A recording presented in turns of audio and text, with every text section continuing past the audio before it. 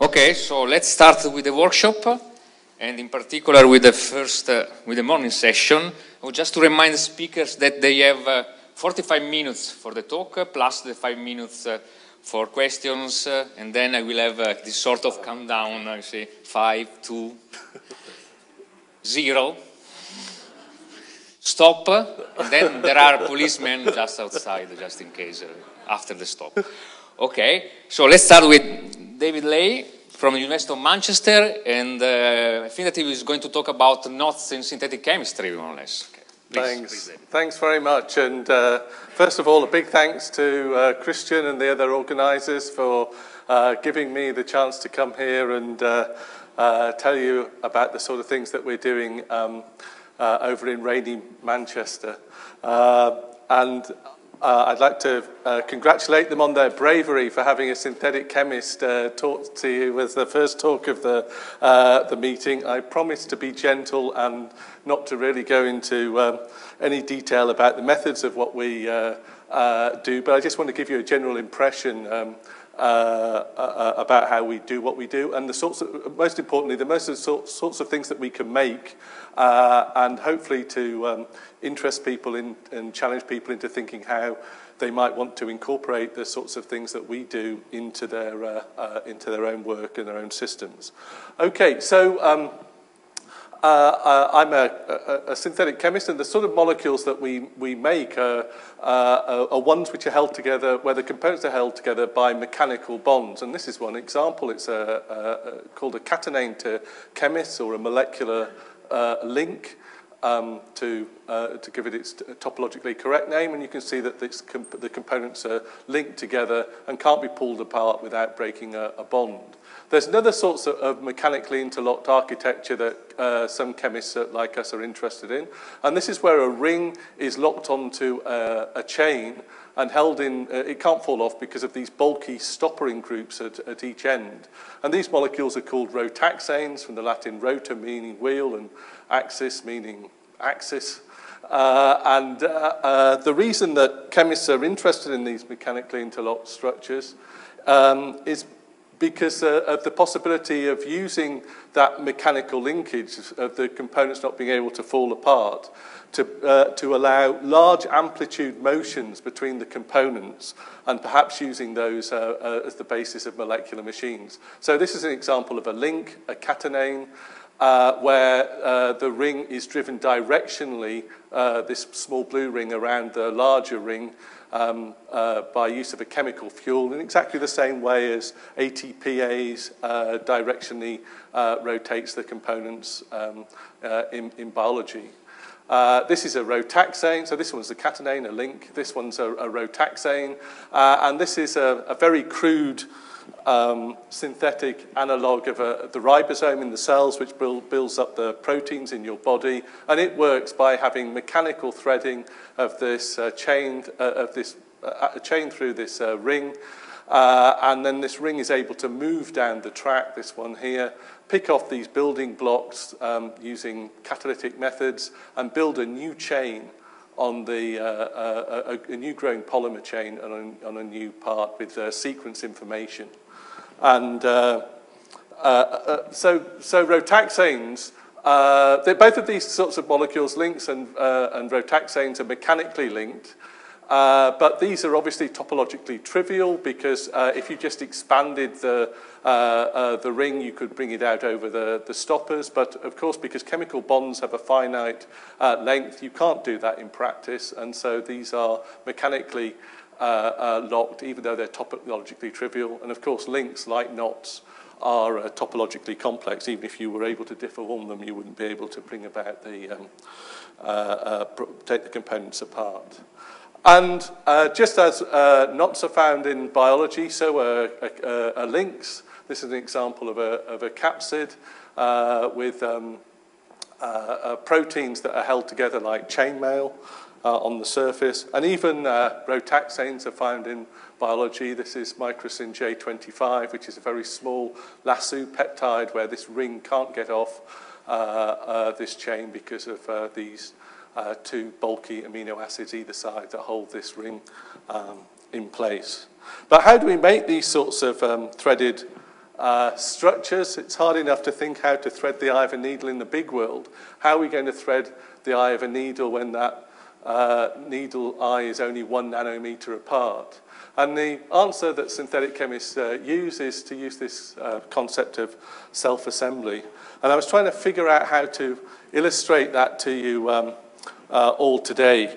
But when I got up today, in fact, I went in the guest house. I don't know if you saw that dog lying around. He got to my newspaper before me, which of course ruined the newspaper. But it did get me thinking that, of course, a newspaper is a very complicated, information-rich structure, which requires lots of effort by lots of different people to put together every day. You need, obviously, the writers to write these sorts of the stories that we're going to read.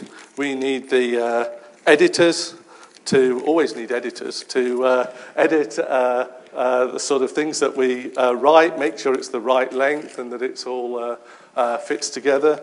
You need the copy setters to set the the stories and link them together so they fit on the page. You need the printers to actually print the newspaper. And then, of course, you need to send it out to our shops and actually get the newspaper over to us. So it's a very complicated, involved process which requires lots of people to work on. And I was wondering, wouldn't it be much simpler if there was a better way of sort of taking the building blocks and getting them to sort of self-assemble and produce the kind of and get them to produce the sort of complex systems that we want. And that's what we try and do in our lab, try and get simple building blocks, build them together, and use them to make the kind of architectures that we want. And in fact, chemists have been doing this for some time. And back in the 90s, in the middle of the 1980s, Jean-Pierre Sauvage had the idea of linking together building blocks to form mechanically complex architectures. This is a ligand that binds to copper 1 ions, which have a tetrahedral geometry that causes these to be orthogonal to each other. And if you connect the ends of these together, you form a catenane, a link, a molecular link. And one of our roles in this, or achievements, is to, instead of just using the metal to hold the bits in place, we've also used the metal as a catalyst to connect the bits together.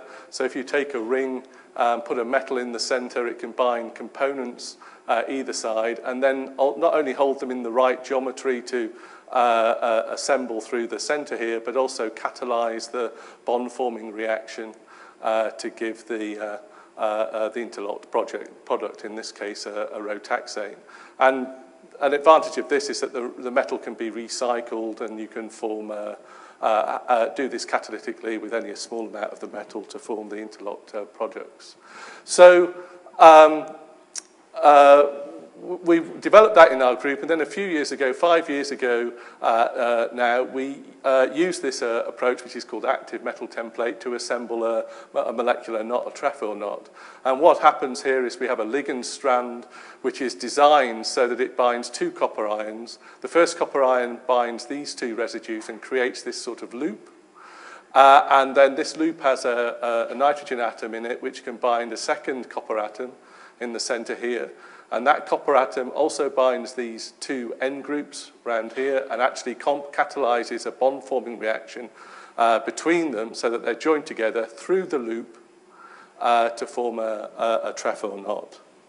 And that was our first foray into getting interested into molecular knots. But of course, I'm only going to go over this very quickly, but of course, as everyone here knows, knots have been made since even before humans were present on this planet. And the interesting thing from our point of view as people who make stuff is that different functions use different sorts of knots in the big world. We have one sort of interlocking or entanglements to produce woven fragments. Our shoelaces are a different sort of knot. Fishing lines are a different one, and so on. And if this is true, that different knots have different properties in the big world, then presumably it's also going to be true in the very small world.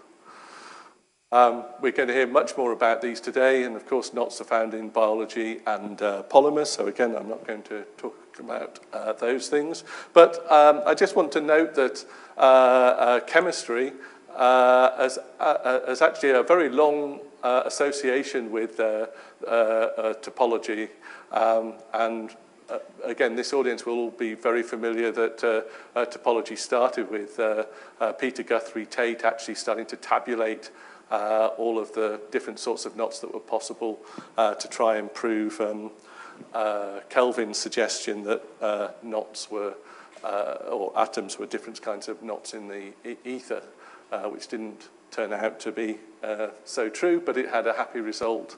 And this is one of Tate's early knot tables, the first 7 orders of knottiness. But really the astonishing thing from our point of view is that this, as a synthetic chemist, is that this table was produced in the 1880s, and since then mathematicians have come up with or tabulated more than 6 billion different sorts of knots. And until we started our work a few years ago, only 2, the topologically trivial unknot, so just a loop, and the trefoil knot, had ever been made by small molecule chemical synthesis. So what we've engaged in a little bit of molecular knot Pokemon, got to catch them all, and I'll tell you a few of the ones that we've made so far.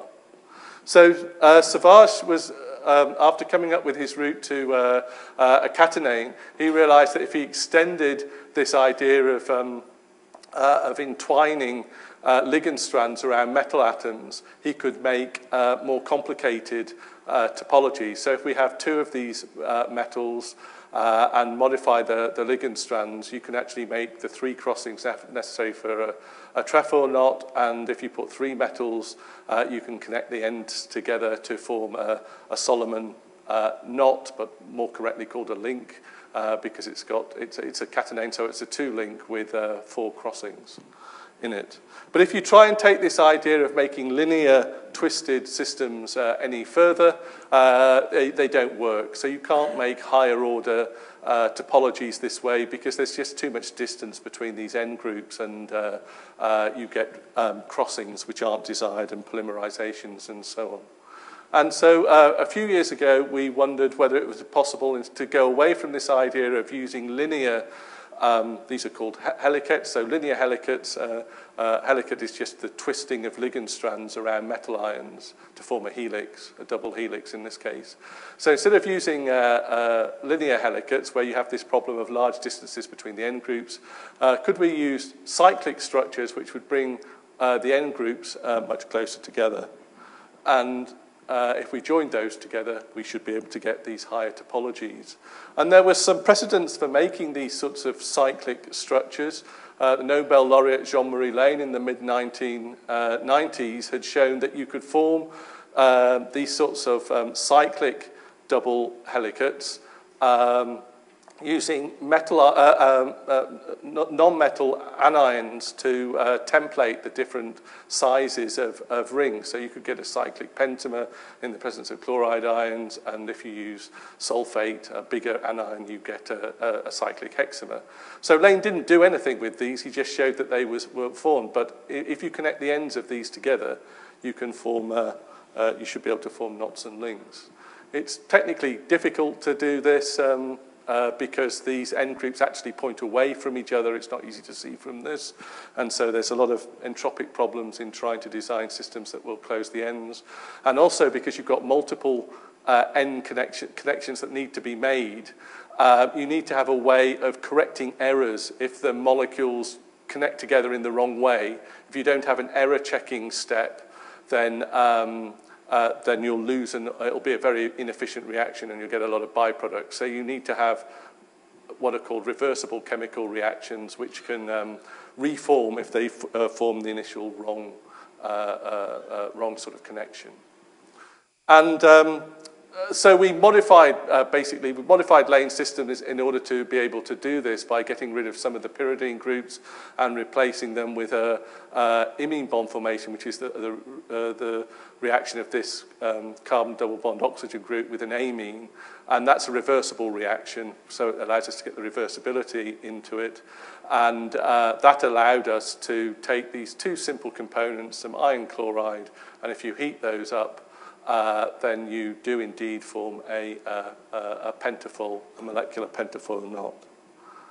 And it takes some time, so obviously this is a complex structure, so you mix the building blocks together individually and they will react, but not initially to form the product that you want. They'll form polymers and oligomers, and so the polymers have a long relaxation time in NMR spectroscopy, and so you see very broad signals, but then initially, because a polymeric species are present, but then if you leave the reaction longer and longer and longer, you see the sharpening of peaks, which correspond to a single species, and once one isolates it, it turns out to be overwhelmingly this pentafoil knot. And this is the X-ray crystal structure, so all these atoms are correctly in these positions in the solid state crystal as proven by X-ray diffraction. And this is a 160 atom continuous loop, so if we start here in the middle of this blue region, you go over, round this metal ion, under, then over, round this metal ion, under, over, round this metal ion, and under, over, round this metal ion, and under, over, and back to where we started. And you can see that there's this chloride ion in the middle, which templates the assembly of the whole structure. So, and this is, you can see as it rotates, you can see perhaps this helical, double helical structure of the knot as it passes by the chloride ion. You have the helical structure of it going twice around those units. So this knot has some interesting properties in its own right. You'll recall that it was templated by a chloride ion. That's because these hydrogen atoms that point into the center of the cavity have all their electron density pulled away from them by the ions that the pyridine units are connected to. So the center of this cavity, of the knot cavity, is extremely electron poor. And it's exactly the right size to fit into the center of it, a chloride ion, which is why chloride templates this assembly. And in fact, the resulting knot is an extremely strong binder of chloride ions. It's, in fact, it's the strongest non-covalent binder of chloride ions that's known. And it binds chloride so strongly that you have to keep it in the presence of silver salts, which bind to the knot. Otherwise, it will rip chloride ions from the environment, from solvent, from glassware, from any traces. So this is an interesting property of a knotted structure. We were interested in this idea of using circular helicates to make other kinds of knots. And a trefoil knot should be able to be made from a circular triple helicate by holding the ligand strands in these sorts of positions and then just closing the ends together. We've done that as well using metal ions to template this assembly process. These are lanthanum ions, or lutetium or europium ions from the lanthanide series. And these sorts of metals are able to coordinate to this kind of ligand strand, hold three of them in a circular helicate arrangement around the metal ion. And then if we just do a reaction which closes brings these two groups together and closes them together to form a chemical bond, then we can form a trefoil knot in a very efficient way with these sorts of species. This is the crystal structure of a derivative of that molecule. So again, this is showing the precise position of the atoms in the solid state. And you can see the lanthanide in the middle held together by these anions. And you can see aromatic stacking interactions and other sorts of things which stabilize these units. So the sharp-eyed among you will see that this actually isn't the same ligand as we had before. It's got these methyl groups attached at one position of the ligand. And those enable you to introduce chirality into the structure. And this chirality can be used to actually form trefoil knots of just one-handedness. So this chirality controls the self-assembly of the helicate around the lanthanide ion so that you only form one of them. You can either have the M or the P, depending upon which enantiomer you start with here.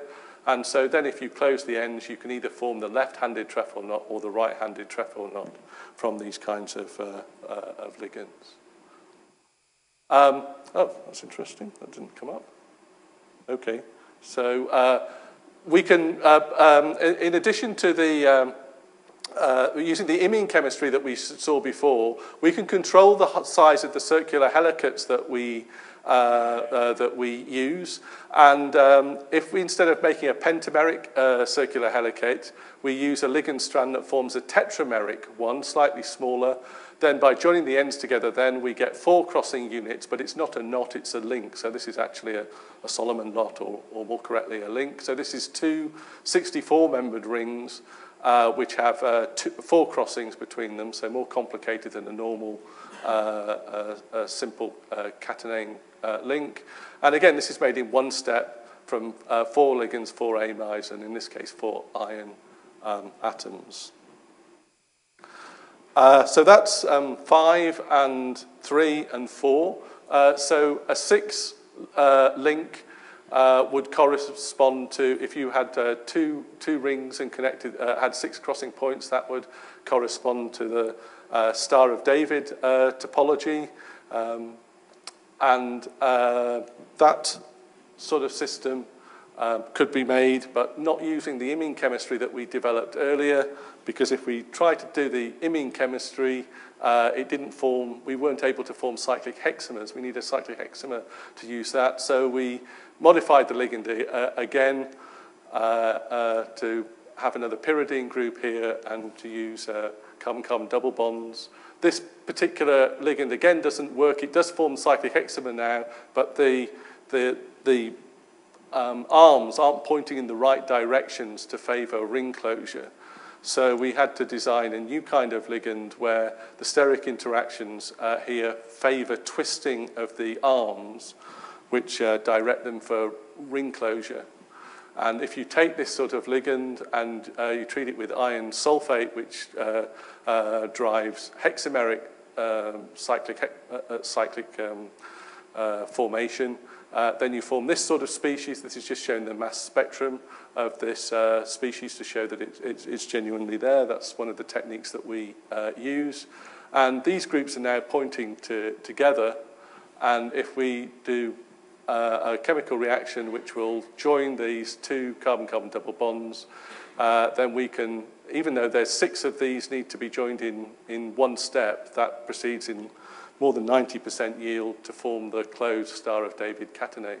And again, this is the X-ray crystal structure, so the unambiguous assignment of the structure by X-ray crystallography. This features 2 114-membered rings that have just been made in 2 steps in about 70% overall yield, and it's got 6 crossings. And this is, again, a movie where you can see the cyclic double helix all the way around of the 2 rings, one ring shown in blue and one ring shown in purple. So this knot table that I showed earlier was one of the earliest ones from Tate, but it's not actually complete. It's got some knots that are missing from it, and that's because the early topologists thought that all knots could be written with alternating crossings, but that's, of course, not true. And a few years later, Little showed that there were other kinds of knots, non-alternating knots, and he modified Tate's tables to include other kind of knots with non-alternating linkages. And he put in lots of knots, but these were, in fact, it turns out these are all exactly the same. And this corresponds to the 819 knot in modern knot tables. And the 819 knot is a torus knot, so you can wrap it around a torus. It's chiral, and it's one of the simplest non-alternating knots, together with the two other 8 crossings knots. So this is its most symmetrical form. This is how it appears in most knot tables, and sometimes you'll see it written like this, which leads to it being called the true lover's knot. You can see it in various places, such as some Islamic art, and also I'm sure you're all aware that it's on the it's the symbol of Boise Uncles, the thrash metal band. So it's clearly important to try and be able to make this sort of link. And in fact, Christian and colleagues in the audience had shown that this was actually a preferred a structure that if you, in computer simulations, if you take helical fragments and allow them to self-assemble, of the knots you get, the 819 knot is one of these. So it has this sort of preferred structure. For us, we saw that there was a similarity between the Solomon link kind of topology that we'd made earlier from a cyclic tetramer and an 819. If you superimpose one on the other, you'll see that the only difference is actually how you connect these end groups. If you open the Solomon link and connect it round here, and with the same at each of those, you would convert the 819 into the Solomon link.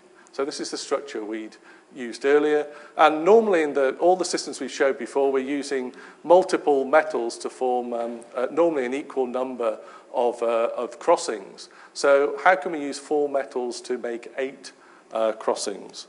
Well, the answer is that the iron atom here is octahedral, so it can bind to 3 of these bidentate ligands around it. And at the moment, 2 of those are forming the same strand.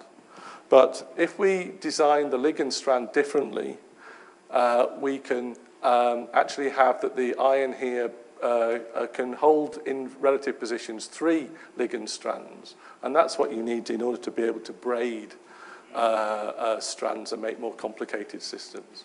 So if you take this modified ligand strand, which is expanded so it can't do the kind of folding that we saw that leads to the Solomon link, and treat that with iron chloride, this is the sort of ligand strand that will form a cyclic tetramer. So we get this sort of species, and again confirmed by mass spectrometry. And then if we try and join the ends together, we can do that to form a fully unsaturated species, closed species, in 62% yield. This is it by mass spectrometry, showing that the knot should have been formed. The proton NMR spectra is really symmetrical, which again suggests that it's got this cyclic structure. The terminal group protons here have disappeared, so we know we've got all ring closures. And this is the X-ray crystal structure of that molecule. So this is a 192 atom continuous loop with 8 non-alternating crossing points. So if we start here and we go round, we go under, round here, over, then under, round here, over, under, over. I must have gone over, then under, right back, over, and back to the start. And it's just made in 2 steps in 61% overall yield from a total of 4 ligand strands that are form a triple helicate now all the way around. And if we look at the rotating structure, you can see that now it's a triple helicate going around the iron centers in order to braid them into this knot structure.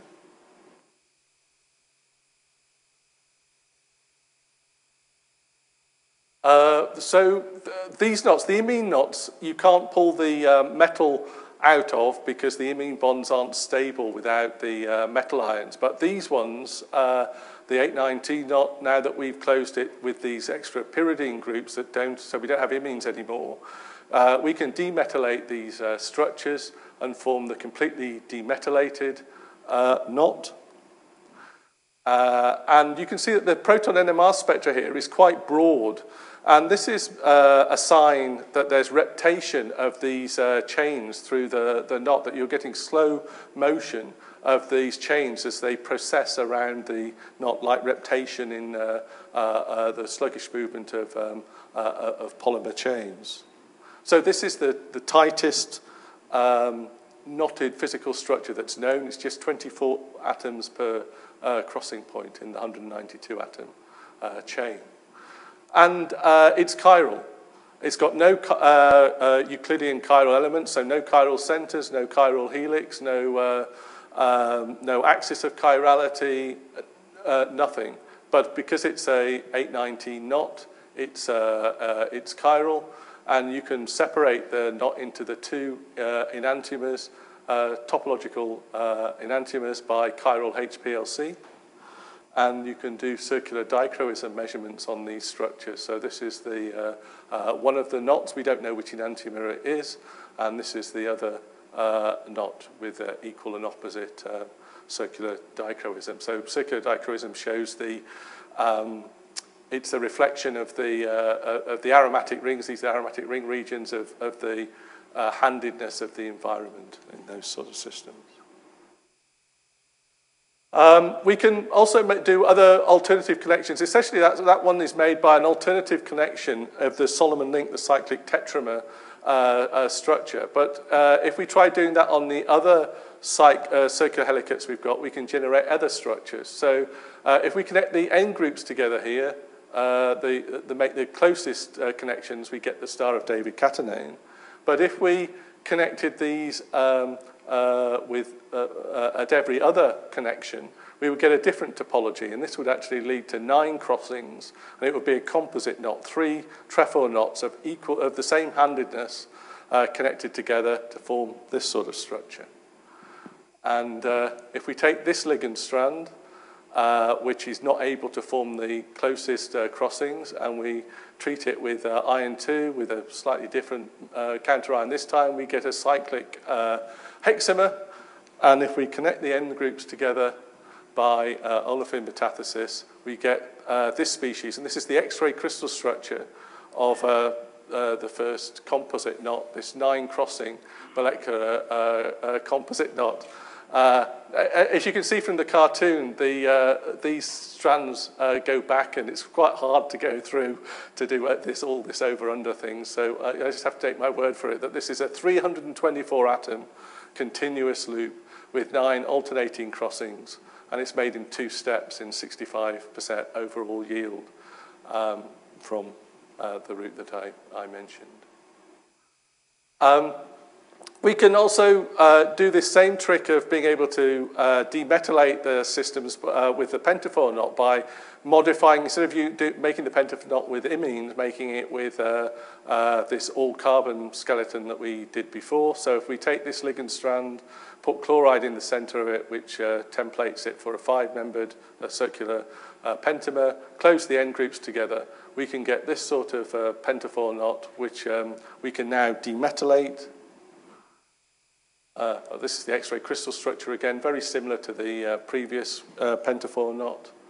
And if we demethylate it now, then we can get the metal-free, so the pentaphore knot. And again, this is chiral.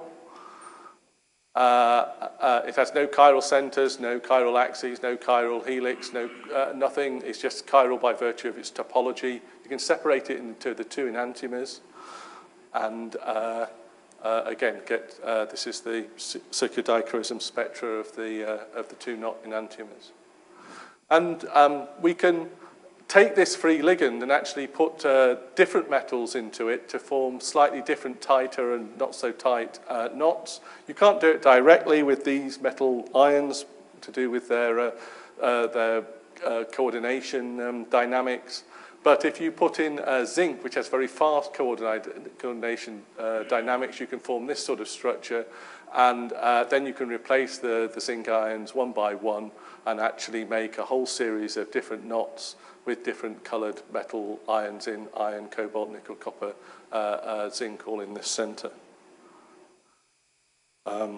And these have different kinds of properties. The center here is different sizes now, the cavity, and it has different electron density at the center, so it binds anions with different stabilities. And we can use these sorts of, this is just a comparison of the IMI method and the other method that we developed. So this works, it's just one-step synthesis, but it only works well on just a few milligrams a scale. And of course, you can't, as I mentioned, you can't pull the metals out of this system, otherwise it will just fall apart. So it's racemic. You can't separate it into two different sorts of knots. But this system here, although it's two steps, the yield's very high. You can make grams of it. We can pull the metals out and it's completely stable. You can resolve it into its enantiomers, and you can put different metals back in which have different properties.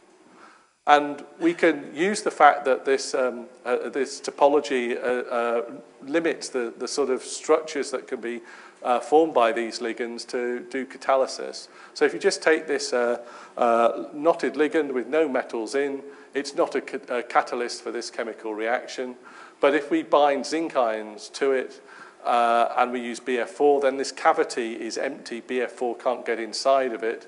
But if you remember, this cavity binds halide ions like bromide and chloride extremely strongly. So it will strip the bromide off here once these metals are in and catalyze this chemical reaction. The knot on its own won't do it because these protons, this cavity won't bind anions unless the metals are present to suck all the electron density out of the cavity. So this is allosteric catalysis. It requires the binding of these 5 metal ions in order to do the catalysis at a different center here, the anion binding center. And you can go around in this sort of sequence. And you can use this to also catalyze other kinds of chemical reactions, use this species to pull bromide ions off other carbocations, and this species can then catalyze other chemical reactions in its own right. So this is initiating catalysis through an allosteric binding mechanism with a knot. And the knot architecture is crucial here. If you just take ligand strands, which are identical but aren't joined together to form the knot, they can't do this because when you add the zinc, they won't form this knotted structure. And even if you do it with iron, then you end up with chloride in the center here, and so it won't do the catalysis then. It's only possible because of this knotted ligand strand. Right, I think you've had enough of synthetic chemistry. These are the sorts of, these are all the knots that I've talked about today. When we started this work, chemists had only, in the previous 50 years, they'd only made one different, one sort of knot, Savage's trefoil knot, and other groups have made trefoil knots as well. And in the last few years, that number of Pokemon knots has been increased a little bit. I didn't talk about this one today, and there's a couple of others that we're working on that we have knots that, again, I didn't mention. Why is this possible now? Well, the advances in synthetic chemistry now make these sorts of structures realistic targets for synthetic chemists. It really wasn't possible to make these sorts of things 10 years ago. The synthetic methods that chemists developed just weren't up to it. But frankly, this embarrassing position that chemists have been in, that there are 6 billion known knots and chemists can only make one, it's great that now that we're beginning to show that we've got a bit more ability than that. Knotted structures are, of course, abundant in nature, as we know. There've got to be reasons for this, and that's really the reason that perhaps it's interesting to make these kinds of structures, because now, for the first time, we hope that it will be possible to look at the consequences of entanglements and topology and the properties of materials. We hope, and we'd be interested in collaborating with people who have got ideas of measurements that they might want to do on chiral or non-chiral knots, pulling with various things. I see that other people are doing this at this meeting, and so on. So thanks very much indeed for having me. These are the people who've done all the work. They're a real great bunch from all over the world, and I'd like to thank them for their imagination, their creativity, and their hard work. You'll see many of them are not from the UK, and one of the big tragedy of Brexit is not the financial problems that it will bring to the UK, or even the effect of funding on science. It's not the effect of peace and stability that it could have on Europe, but it's really it's the freedom of movement that is the tragedy for the UK. Not just because we're able to attract some of the best young scientists to the UK, but also because of the richness that it's brought to our culture and society for the last 40 years. Sorry to end on a bad note. And I'd just like to thank you again for having me, and I look forward to the rest of the time. Thanks.